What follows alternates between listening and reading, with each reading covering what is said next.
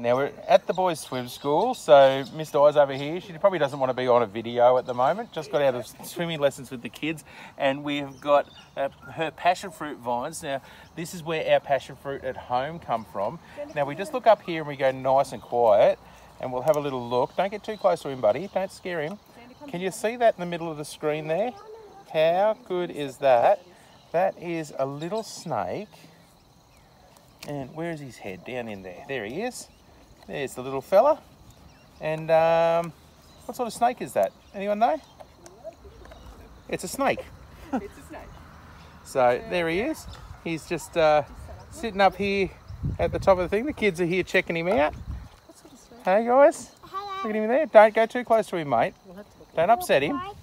But he's just a little snake and he's kicking back there and enjoying his day. So there you go. Here's that little snake, and the kids are just in there having a look. And can you see him there, guys? Oh, there's his. I can see him. Where's his head? You can see him just in there. There he is. There he is there. Oh, there he is at the top there.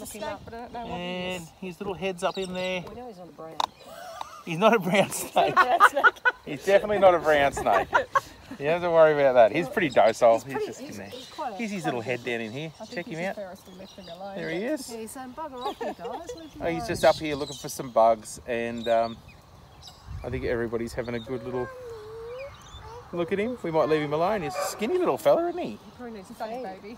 He's probably looking for a frog or an He's insect. only a baby. Mummy, just going back in, Mummy. Come over here. We'll let Daddy do it. Yeah, I know. I'm just trying to think where I've seen one that. This next door just be a flat because they might be. That got done. Oh, I expected a big one. I was watching them on my. It was quite often. Then I